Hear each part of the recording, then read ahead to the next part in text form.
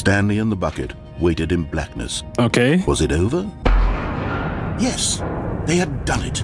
Stanley and the bucket had defeated their greatest and darkest enemy. Yes. Freedom was now mere moments away. Excitedly, the two of them began to discuss the kind of life they wanted to live once they stepped through this massive door. The bucket wanted to learn to roller skate. Aww. Both of them wanted to begin watching a movie, any movie, but then stop it halfway through and begin watching it in reverse from the end.